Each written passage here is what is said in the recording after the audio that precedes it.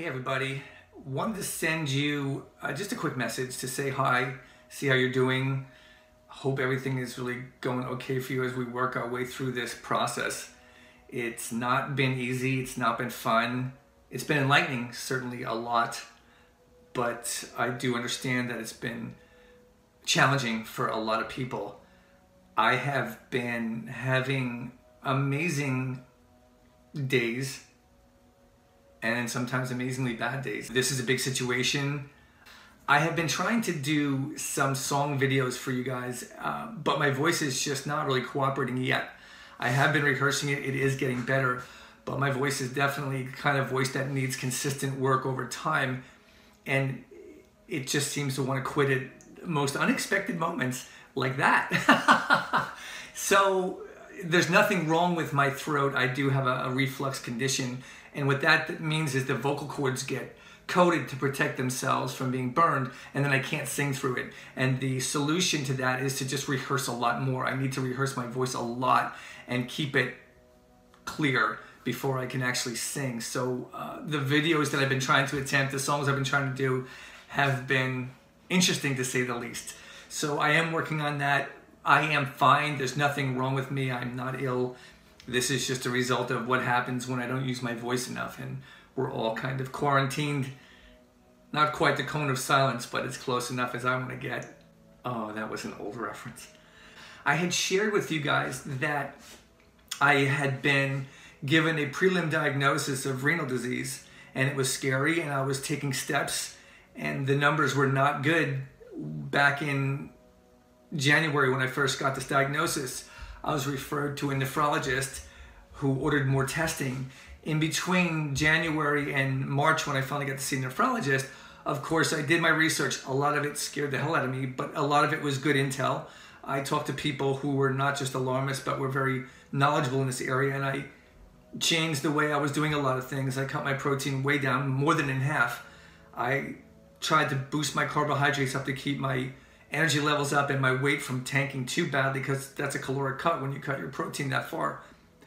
But the result has been actually amazing. I received a call from the nephrologist today who said the numbers are really great. My cholesterol, which was topping 300, that was a scary moment, is actually down below 250. So good numbers. This one number called creatinine, which is the way your body processes protein and then filters it through the kidneys, and it's not supposed to be building up in the bloodstream, and mine was, and now it's already back down to normal levels. So despite the fact that this is still a challenge in front of me to see what is going on, where we're coming from now is a much different place. We're not coming from a place where what is happening and how do we fix it. We're coming from a place where, okay, this is not optimal, how do we optimize it? So it's a much better place. The doctor was very, very, extremely encouraging, actually, and we were both very happy with the news. So I will see them again in a couple of months. I'll get more tests done, and in the meantime, I'll keep doing what I'm doing because apparently it's working. So, you know, good news on that front, and I will continue to work my way through that, as we all will, as we go through this. I want to finish with this last thing. I mentioned in the beginning of this video that I've had good days and I've had bad days. And the good days are when I have focused on this as a time of renewal. And when I've done that, when I've focused on that and kept going with that, then I have had really amazing days, really amazing moments.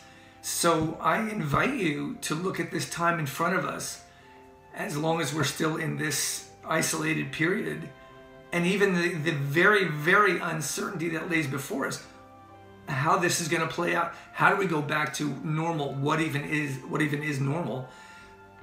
I invite you to look at this and see what can be renewed in your life, and maybe what can be set aside. What kind of old goals and dreams and wishes that you may be stuck in an attic somewhere, that maybe you could look at and say, all right, this is still important to me. Or maybe you could look at it and say, all right, that's just a waste of my space, even in my attic. I need to let that go. It's a great time for clearing house, both figuratively and literally. So I wanted to send you that message today. That's all. I really, really hope that you're doing well. I wish you guys the best. I am thinking about you. I miss you, and I will see you as soon as possible. I love to you all. Take care. Bye.